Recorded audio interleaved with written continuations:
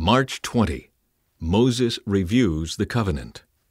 Moses summoned all the Israelites and said to them, "You have seen with your own eyes everything the Lord did in the land of Egypt, to Pharaoh and to all his servants, and to his whole country, all the great tests of strength, the miraculous signs, and the amazing wonders. But to this day the Lord has not given you minds that understand, nor eyes that see, nor ears that hear. For 40 years I led you through the wilderness, yet your clothes and sandals did not wear out. You ate no bread and drank no wine or other alcoholic drink, but He gave you food so you would know that He is the Lord your God. When we came here, King Sihon of Heshbon and King Og of Bashan came out to fight against us, but we defeated them. We took their land and gave it to the tribes of Reuben and Gad, and to the half-tribe of Manasseh as their grant of land. Therefore, obey the terms of this covenant, so that you will prosper in everything you do. All of you, tribal leaders, elders, officers, all the men of Israel are standing today in the presence of the Lord your God. Your little ones and your wives are with you, as well as the foreigners living among you who chop your wood and carry your water. You are standing here today to enter into the covenant of the Lord your God. The Lord is making this covenant, including the curses. By entering into the covenant today, He will establish you as His people and confirm that He is your God, just as He promised you, and as He swore to your ancestors, Abraham, Isaac, and Jacob. But you are not the only ones with whom I am making this covenant with its curses. I am making this covenant both with you who stand here today in the presence of the Lord our God, and also with the future generations who are not standing here today. You remember how we lived in the land of Egypt and how we traveled through the lands of enemy nations as we left. You have seen their detestable practices and their idols made of wood, stone, silver, and gold.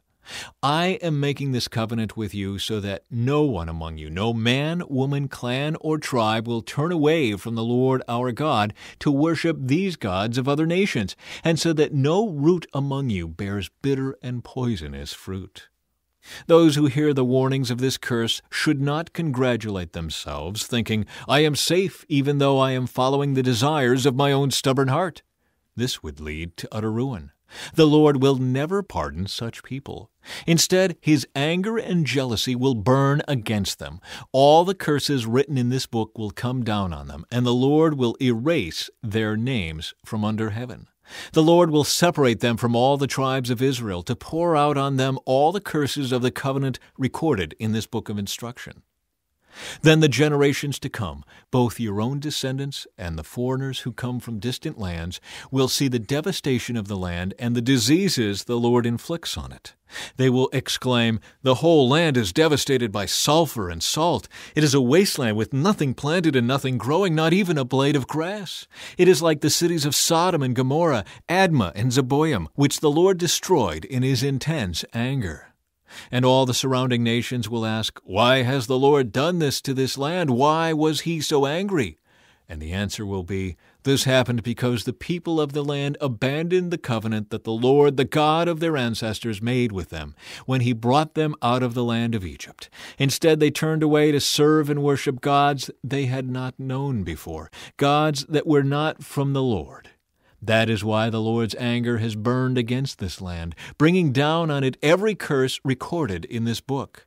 In great anger and fury, the Lord uprooted His people from their land and banished them to another land, where they still live today. The Lord our God has secrets known to no one. We are not accountable for them, but we and our children are accountable forever for all that He has revealed to us, so that we may obey all the terms of these instructions. A call to return to the Lord. In the future, when you experience all these blessings and curses I have listed for you, and when you are living among the nations to which the Lord your God has exiled you, take to heart all these instructions. If at that time you and your children return to the Lord your God, and if you obey with all your heart and all your soul all the commands I have given you today, then the Lord your God will restore your fortunes. He will have mercy on you and gather you back from all the nations where He has scattered you. Even though you are banished to the ends of the earth, the Lord your God will gather you from there and bring you back again. The Lord your God will return you to the land that belonged to your ancestors, and you will possess that land again. Then he will make you even more prosperous and numerous than your ancestors. The Lord your God will change your heart and the hearts of all your descendants, so that you will love him with all your heart and soul, and so you may live. The Lord your God will inflict all these curses on your enemies and on those who hate and persecute you. Then you will again obey the Lord and keep all his commands that I am giving you today. The Lord your God will then make you successful in everything you do. He will give you many children and numerous livestock, and he will cause your fields to produce abundant harvests, for the Lord will again delight in being good to you, as he was to your ancestors.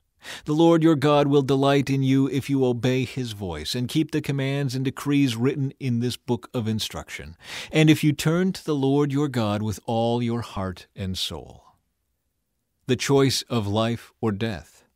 This command I am giving you today is not too difficult for you to understand, and it is not beyond your reach. It is not kept in heaven, so distant that you must ask, who will go up to heaven and bring it down so we can hear it and obey? It is not kept beyond the sea, so far away that you must ask, who will cross the sea to bring it to us so we can hear it and obey? No, the message is very close at hand. It is on your lips and in your heart so that you can obey it. Now listen, today I am giving you a choice between life and death, between prosperity and disaster. For I command you this day to love the Lord your God and to keep his commands, decrees, and regulations by walking in his ways. If you do this, you will live and multiply, and the Lord your God will bless you in the land you are about to enter and occupy. But if your heart turns away and you refuse to listen, and if you are drawn away to serve and worship other gods, then I warn you now that you will certainly be destroyed. You will not live a long, good life in the land you are crossing the Jordan to occupy. Today I have given you the choice between life and death, between blessings and curses. Now I call on heaven and earth to witness the choice you make. Oh, that you would choose life, so that you and your descendants might live. You can make this choice by loving the Lord your God, obeying him, and committing yourself firmly to him. This is the key to your life. And if you love and obey the Lord, you will live long in the land the Lord swore to give your ancestors, Abraham, Isaac, and Jacob. Joshua becomes Israel's leader. When Moses had finished giving these instructions to all the people of Israel, he said, I am now 120 years old, and I am no longer able to lead you. The Lord has told me, you will not cross the Jordan River. But the Lord your God himself will cross over ahead of you. He will destroy the nations living there, and you will take possession of their land. Joshua will lead you across the river, just as the Lord promised. The Lord will destroy the nations living in the land, just as he destroyed Sihon and Og, the kings of the Amorites. The Lord will hand over to you the people who live there, and you must deal with them as I have commanded you. So be strong and courageous. Do not be afraid, and do not panic before them. For the Lord your God will personally go ahead of you. He will neither fail you nor abandon you. Then Moses called for Joshua, and as all Israel watched, he said to him, Be strong and courageous, for you will lead these people into the land that the Lord swore to their ancestors he would give them. You are the one who will divide it among them as their grants of land. Do not be afraid or discouraged, for the Lord will personally go ahead of you. He will be with you. He will neither fail you nor abandon you. Public reading of the law. So Moses wrote this entire body of instruction in a book and gave it to the priests, who carried the ark of the Lord's covenant, and to the elders of Israel. Then Moses gave them this command. At the end of every 7th year, the year of release, during the festival of shelters, you must read this book of instruction to all the people of Israel when they assemble before the Lord your God at the place he chooses. Call them all together, men, women, children, and the foreigners living in your towns, so they may hear this book of instruction and learn to fear the Lord your God and carefully obey all the terms of these instructions. Do this so that your children who have not known these instructions will hear them and will learn to fear the Lord your God. Do this as long as you live in the land you are crossing the Jordan to occupy. Israel's disobedience predicted. Then the Lord said to Moses, The time has come for you to die. Call Joshua and present yourselves at the tabernacle, so that I may commission him there." So Moses and Joshua went and presented themselves at the tabernacle, and the Lord appeared to them in a pillar of cloud that stood at the entrance to the sacred tent.